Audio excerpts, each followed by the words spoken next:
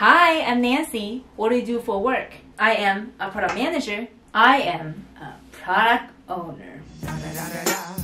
It's the one and only Digo Double G. You must have seen the job openings between product managers and product owner.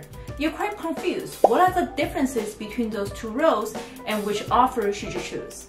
In this video, I'm going to share with you what are the differences between product managers and product owners in terms of the hierarchy, responsibilities, and the salary differences. Make sure to stay until the end of this video. I'm going to share with you the secret salary differences between these two roles. And it's also the first video I filmed since I'm returning from the maternity leave. I'm very excited to come back. Let's get started.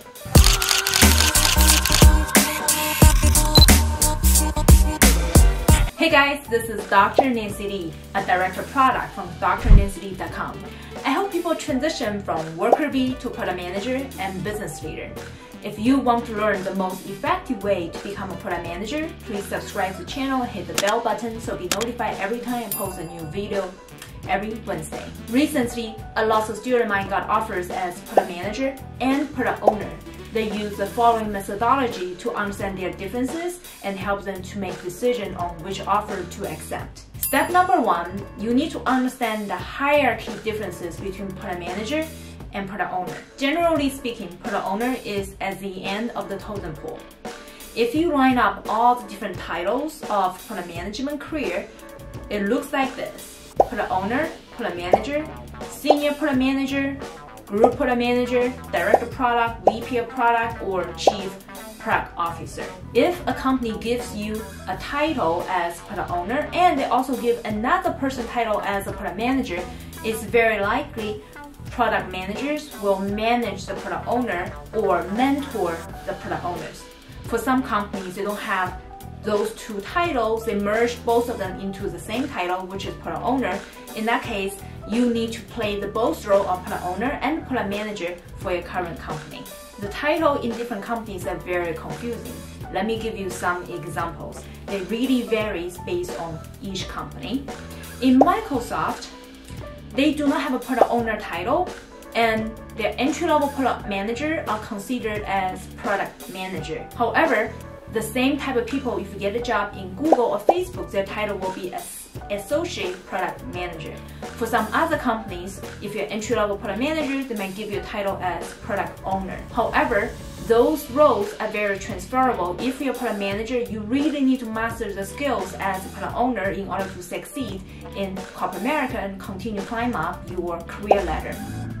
If you want to understand the in-depth description of different career paths of product managers, please make sure to check out this video where I describe in details what are the roles and responsibilities and title differences that's coming from the entry-level product manager all the way to the chief product officer. I'm going to link the video in the description of this video. Number two, product owner and product manager has different responsibilities. In general, product manager has a bigger scope of responsibilities. Their differences are mainly laid within three aspects. They are the size of the team, the scope of work, and the business impact. Now let's learn about the responsibilities as a product owner. Product owner is a term that's invented in the agile product management development process. In the agile process, there are three key people: product owner, scrum master, and the developers. They are inside of the golden triangle, and their relationship is very critical with each other. It is the responsibility of the product owner to ensure that they are delivering the most value. The business is represented by the product owner, who tells developers what is important to deliver, and the trust between these two parties are very critical. And there are 5 different kinds of responsibilities that product owners need to do. Number one, manage product backlog and stakeholders' needs. Product backlog is a specific term inside of the Scrum and the Sprint process. You can learn more about the agile product development in my upcoming video. Number two, product owner prioritize user stories in Scrum. Number 3, product owners manage the release of product features through the end-to-end process. to make sure it's delivered on time and on quality. Number 4, product owner manage the stakeholder expectations. Number 5, product owner leads the engineering team to execute on the product vision. On the other hand, the product manager is responsible for guiding a product to success. They lead a cross-functional team that works on a product and improve its features. Product managers also have the following 5 responsibilities. Number 1, product manager decides the why and what and when to launch a product from concept to execution. They set the vision of the team and lead the whole team to execute on the grand vision.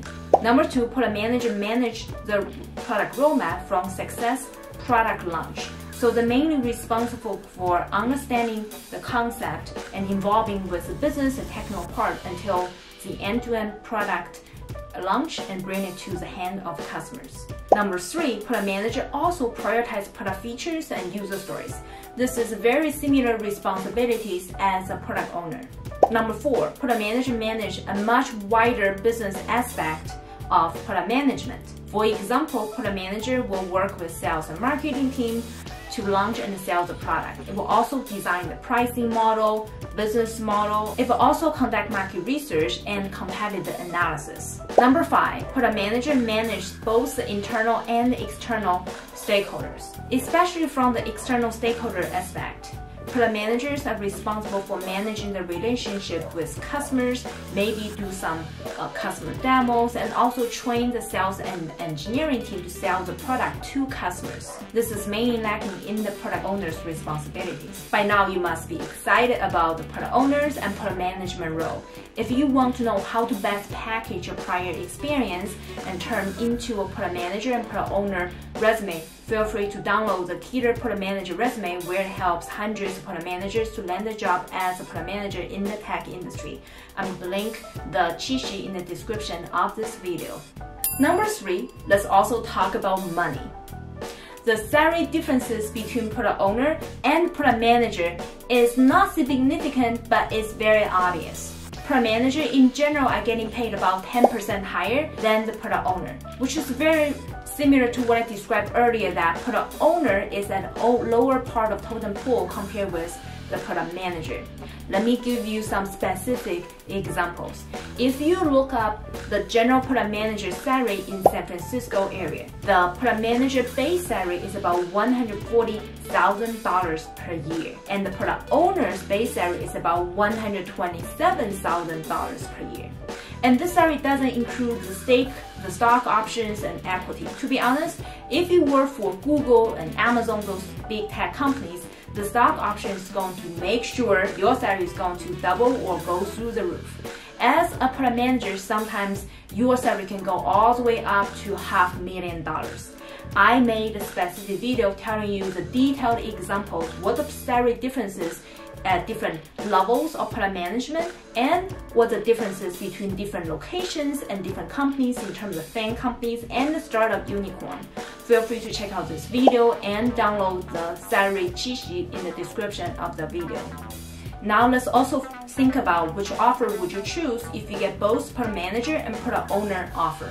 Here's the thing, I wouldn't see the big salary differences as a deal breaker, because if I were you, I would focus on how can I negotiate higher salary and getting a better offer in better company. I publish many negotiation videos. You can check out those videos right here, which helps hundreds of product managers to get higher salary over there. Now, if you have both offers, I would really consider product owner as an entry level to product management career path.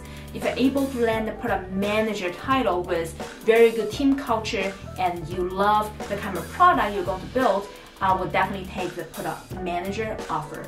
Of course, product owner offer is also something I highly recommend for the entry-level product management positions, so that you can kick off your product management career very quickly.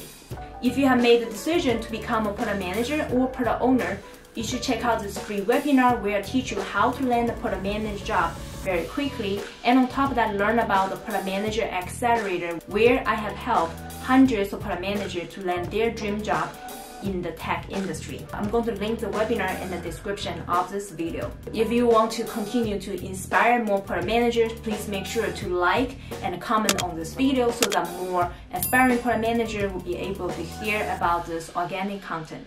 This is Dr. Nancy Lee. I'm going to see you next time. Bye.